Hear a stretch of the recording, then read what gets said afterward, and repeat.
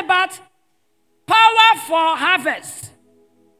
For as many as received him, as many that believe in his name, to them he gave power to become the sons of God. After you have received that mandate, it's not for you to sit with your hands and your mind and your legs tied up and live a safe life. I'm not talking about saved. You are saved already. But you don't want to offend anybody. You just want to be on your own. Even when you see people who are going to hell, you see people who are living anyhow life, it's none of your business.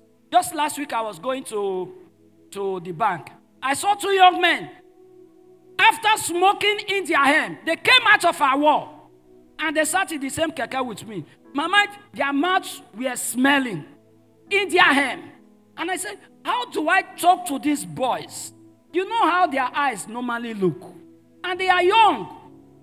So God just dropped a little word of wisdom in my mind. As I came out, their fare, I brought out money. I gave the money to the young man. I said, both of you, I want to pay for your transport. They received the money. They started thanking me. I said, okay, I don't get you.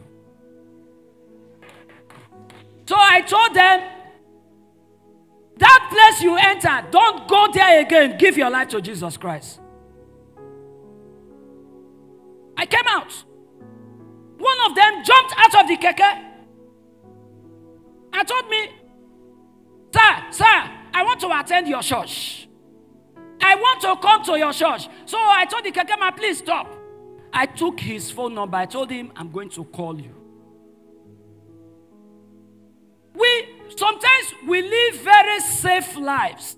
We don't want to talk about Jesus to people. We don't want to offend anybody because of their lifestyles. If you pray in your heart, if you have a burden in your heart for harvest, God will always give you a way out. God will always drop a word of wisdom in your heart to minister to somebody. Even a Muslim. Sometimes after buying something from a Muslim, when I give them money, I say, this money I'm giving to you now. Don't take it to Moscow. Don't take this money to your mosque. Accept Jesus. Muhammad will not save you. It's Jesus that will save you. Muhammad is not God. Don't be deceived. Have I not preached?